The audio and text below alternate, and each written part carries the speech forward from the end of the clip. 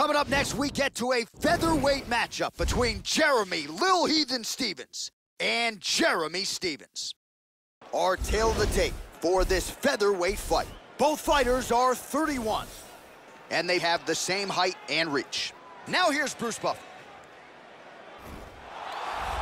Ladies and gentlemen, this fight is 3 rounds in the UFC featherweight division. Introducing first, fighting out of the blue corner, a kickboxer holding a professional record of 27 wins, 15 losses. He stands 5 feet 9 inches tall, weighing in at 145 pounds. Fighting out of San Diego, California, Jeremy Lil Heathen Stevens. And now introducing his opponent, fighting out of the red corner. This man is a kickboxer, holding a professional record of 27 wins, 15 losses. He stands 5 feet 9 inches tall, weighing in at 145 pounds. Fighting out of San Diego, California, Jeremy Lil Heathen Stevens! And when the action begins, our referee in charge of the octagon is Herb Dean. The veteran Herb Dean draws the assignment here.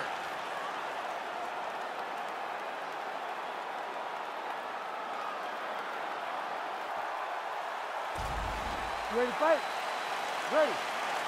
All right, with that, we are underway. Good to have you with us, as always, as we broadcast live tonight from United Center in Chicago, Illinois. Much improved defensively as he blocks the shot.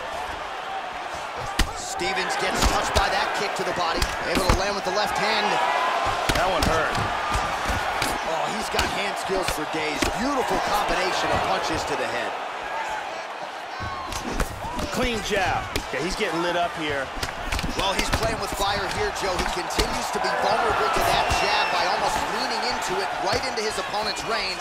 Got to find a way to move those feet and ultimately get that head off of the center line. Oh, how about the switch kick there by Stevens? Nice. Punch coming, it's blocked. Pretty strong jab there by Stevens. Oh, nice kick. He got tagged there. Stevens' lower jaw now, Joe, starting to show some signs of swelling. Oh, multiple strikes landing here. He has certainly found the range here in this round, establishing the jab here. Big kick to the head. He is stunned. Big shot from the clinch. Vicious, vicious punch combinations here. He's got him hurt here. Ooh, blocks the shot. Whoa! Oh, he tagged him. He tagged him with the right hand. Big shot! Wow! He's got him hurt here. Oh, very nice. Hard straight punch. Stevens gets hit by that kick to the body. Oh, he lands a massive kick here. Oh! He's hurt bad. Oh, he tagged him to the left. Oh, he hurt him. Bad. Bad. Oh, straight right.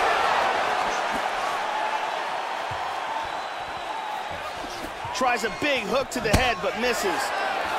Body kick. Look at Back that. and forth we go. Yeah, looks a little wobbly on his feet. He is in deep danger right now. Deep danger. Hard kick lands. Big knee to the body. Under a minute to go in what has been a wild round one. Oh! Oh, very nice. Oh! He's out! Straight punch for the knockout victory. Yeah, Joe, a pinpoint strike to end this fight. It landed flush. I'm not even sure the opponent wholly saw it coming, and before he could recover, the referee was in to stop the fight. So a huge knockout victory for that fighter here tonight. Let's see it again. Great angle here. Right on the button. Well, what a moment for this fighter here tonight. A massive knockout on the sport's biggest stage. Seminal moment for that fighter tonight. Now we go inside the octagon. Bruce Buffer with the official decision. This contest at 4 minutes, 20 seconds of the very first round. Declaring the winner by knockout, Jeremy Little Stevens.